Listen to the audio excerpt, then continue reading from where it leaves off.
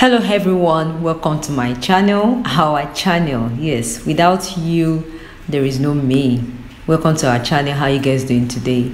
In this video I'm going to be sharing with you how to make the trending headband, the trending braided headband. Okay, so these are the materials we'll be needing. I have my fabric, using Duchess. In this case I have fiber, needle and the matching color of thread, chalk to mark, and a pair of scissors.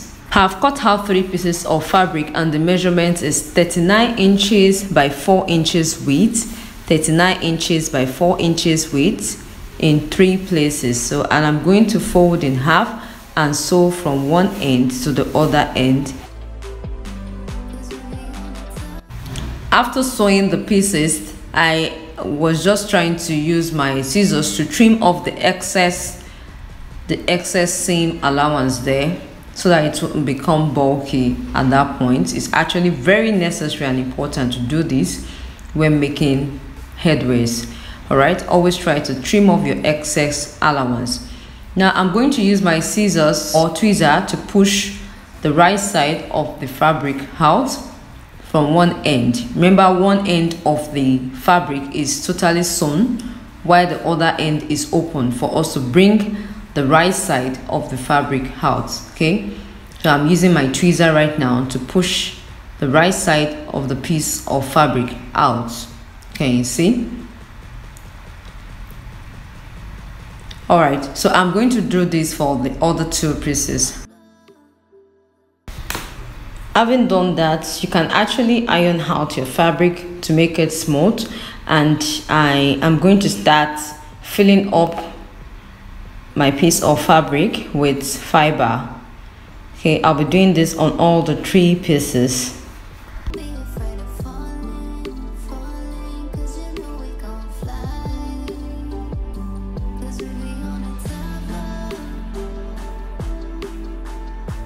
I'm done filling the 3 pieces of fabric with fiber, and I'm just going to make sure I have the fiber pushed away from one end of the piece of fabric, and I'm going to bring the 3 pieces together and tag them with my needle and thread.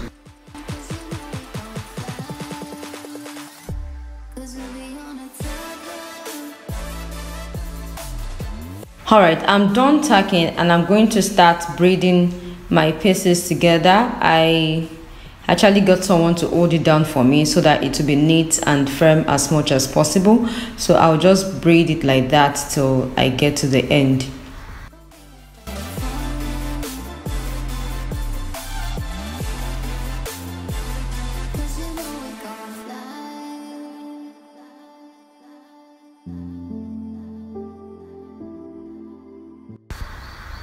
So when I braid it to the end, I'm going to use my needle and thread to secure the pieces together. Okay, I'll just do that with my needle and thread.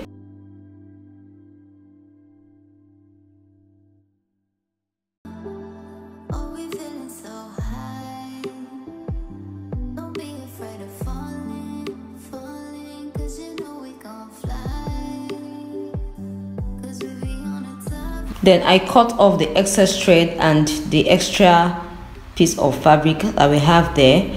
I also take off the extra fiber we have there.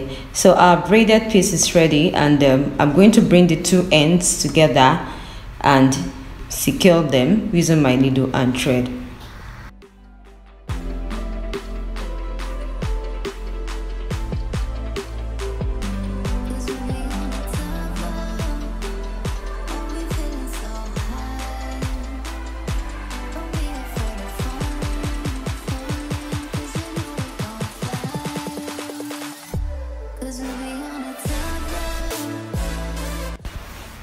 And so I have this piece of fabric with a measurement 6 inches length by 5 inches width. I'm going to fold it into 2 with the right side facing up on the 6 inches part. So, and I'm going to sew, which I already did.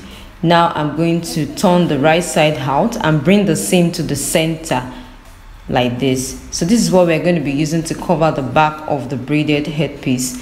At the back, I'll just fold over like that with the seam facing up The seam is facing up right now, and I'm going to sew. If you can take it through your sewing machine, you can do that, or you use needle and thread like I did.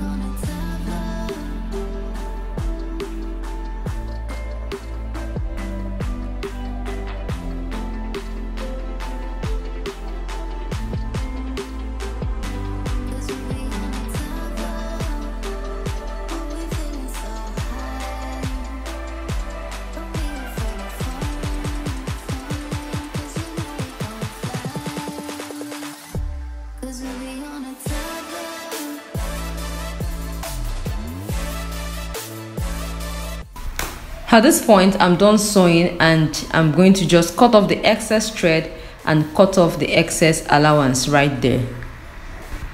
Now I'm going to turn my loop like that. I'll just turn it inside out so as to have the right side facing out. Remember, we had the wrong side facing up while we were trying to cover that part. So after we're done sewing, we just turn the right side out and arrange it neatly.